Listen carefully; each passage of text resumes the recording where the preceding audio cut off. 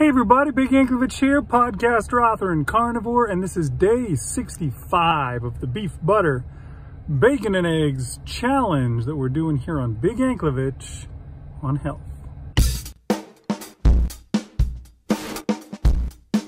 All right, I hope you guys don't mind. I'm leaving the engine on so that the AC can run while I do this.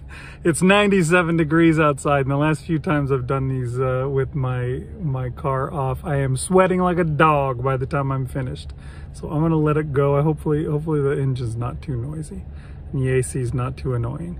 But we're gonna go ahead, we'll jump straight in. I won't even tell you to go check out the Facebook group. You can do that if you want, but I won't even tell you about it. We're just gonna jump straight into the videos. It's day 65, and that is Friday. It's about time for the weekend. I did my usual walk this morning, and that was a good start to the day. All right, we're in here walking again, and I don't know how many days in a row. I want to say 5 or 6 or something like that. I haven't been keeping track, but still going. And the cool thing was yesterday, I used my text-to-speech and I wrote 500 words on my book while I was walking. How about that? That's some good, useful time use, huh? Well, I suppose you probably can't hear me over that freaking leaf blower, so I'll let you go. And yeah, today was a pretty simple day. I got up and I made this tri-tip steak. I followed a recipe, tried to make it pretty good, but I overcooked it. Which I was pretty irritated with. I guesstimated at the time that it was supposed to stay in the oven, and that was probably 5 minutes too long. And so if you look at the picture, it's pretty brown, not very pink in the middle, and I was kind of annoyed by that. It was okay, but it was pretty chewy. So I ate that. That was 1.5 pounds of tri-tip. I ate all of that. And then I had cooked some hamburgers with ground beef, and I had 2 of those also to go along with my tri-tip steak. And that was my big meal. And then later on today, when I was at work, it was just about 6 o'clock, and I had a bowl of ground beef to finish off my eating for the day.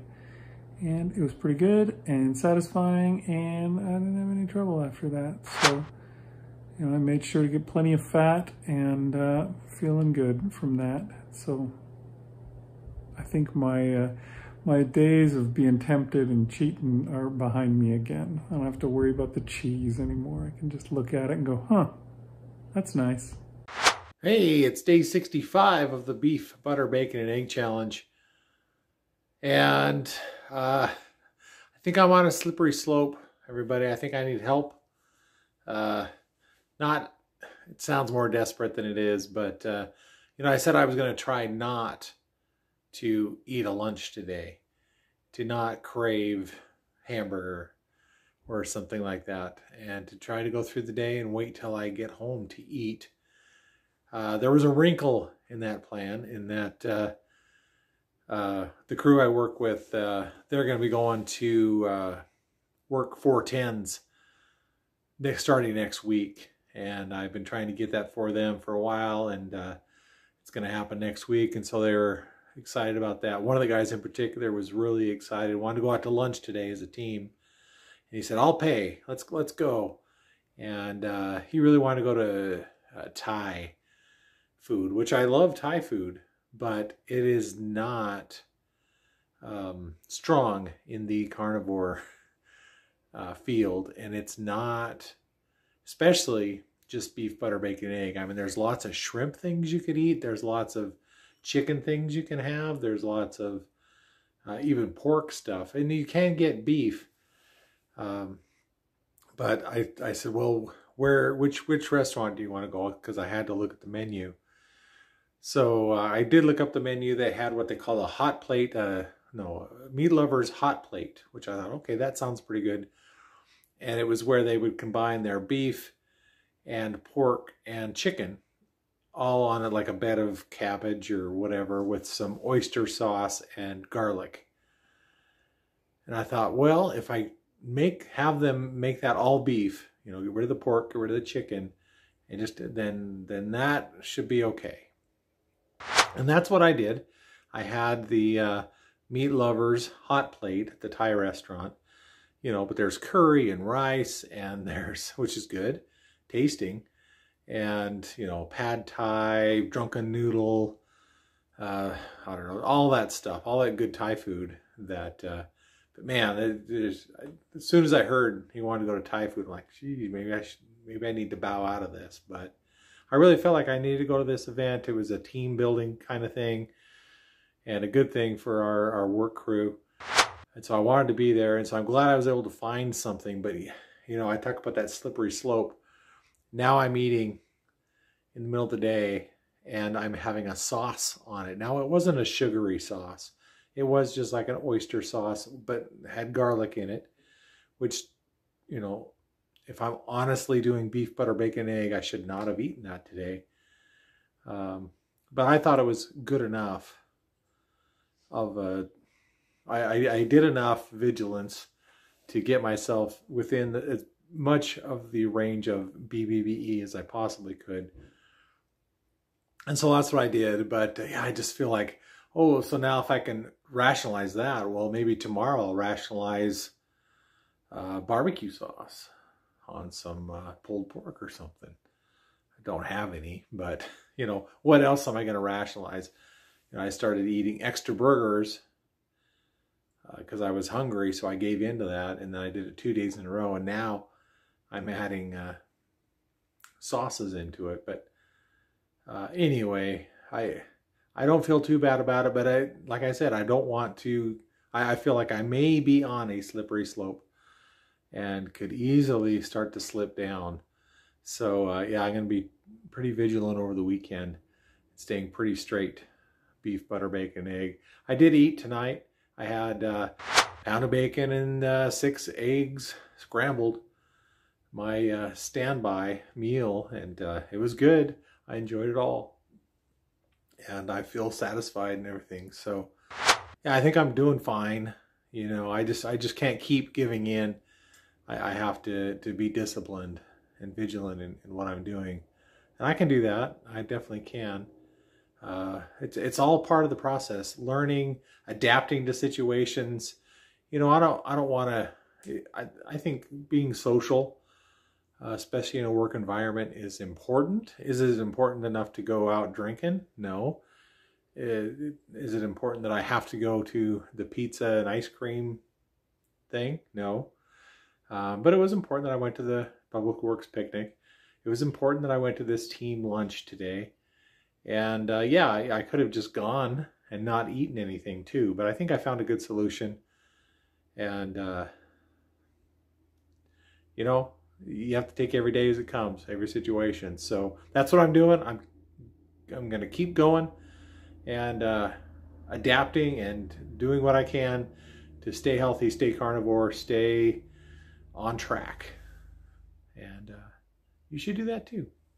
All right, so there you go. It's interesting, I think, how much of a pain in the butt all these various work dinners and lunches and parties and so forth have been for us during this whole time. You know, I think had we done a 30-day beef, butter, bacon, and eggs thing, we probably could have just avoided that kind of a thing. But in 90 days, it's just too hard. There's too many of those kind of things for you to never have an issue with one of them. And yeah, it feels like for the last while we keep having one. You know, day after day there's something. And Marshall's having them and I'm having them, and you just got to find a way to deal with it. Sometimes they work out. Sometimes you get a whole lot of brisket for free. Other times, it can be a pain. It can be like Marshall today, where he had just he had to figure out how to turn Thai food into something that he could eat on this crazy, very restrictive diet. He would have been fine if he was just eating regular carnivore, but you know, we've upped the restrictions and made it just beef, butter, bacon, and eggs. It's pretty intense. That's a pretty difficult thing to stick to, and I think he did a good job. You know, it wasn't too bad. He managed to find a way, and maybe he's getting a little too much sauce. I don't know, maybe he's on a slippery slope.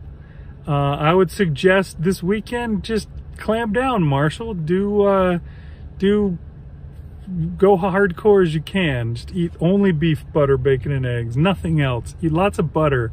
Make yourself very full so that you're not tempted by anything more. I don't know, that's what I did when I screwed up. So it seems like that's the best way to go. As long as you're nice and full, you're not as tempted. It's not as big of a deal.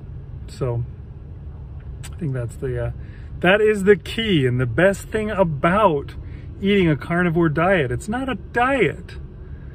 You know, the word diet in there doesn't really quite fit. You know, lots of people call it a WOE, a way of eating. It's the carnivore WOE, not the carnivore diet. And because it spells out WOE, that's weird. So people don't really use that a lot. But it's true. It's a way of eating. It's not a diet.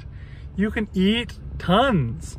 There's no need to count calories. You just eat until you are full. And that's what they want you to do. They don't want you to eat less. They want you to eat until you're full, and then wait till you're hungry, and then eat until you're full, and then wait till you're hungry and eat. It's, you know, it's amazing. It's amazing. They just want you to just do what your body tells you to do, because it knows. It knows when it's hungry, and it knows when it's full. And you just listen to that, and you'll be healthy.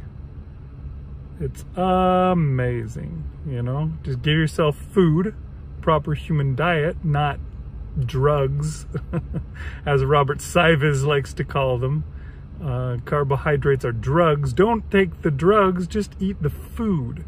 Your body has a system set up to tell it when it's had enough food. It has no idea when it's had enough drugs. So skip the carbs, eat the food, which is animal products, and your body will be healthy and happy. For someone like me, who's been bad for a long time, for a large portion of my life, it's gonna take a while before I can get myself all the way to that completely healthy and happy state. We've been going for 6 months, so that's a good start. I don't know how long it'll take in the end, and it doesn't really matter. I will get there. Unless I get run over by a bus or something, I will get there. And so, you know, I look forward to when that happens. And I'm just going to keep eating right and taking care of myself and avoiding the health pitfalls that are out there. And that's what it's all about. Carnivore diet. Eat the food, eat till you're full, then wait till you're hungry. Super simple. Couldn't be more simple. You don't need anything. Don't need any of the continuous glucose monitors. You don't need any of that crap. Just eat until you're full and then stop. All you need is the monitor of your stomach saying, yeah, you're done. That's it. And it's automatic. It's as easy as breathing. That's what I love about carnivore. All right, folks. We'll see you guys next time on Big Anklevich on Health.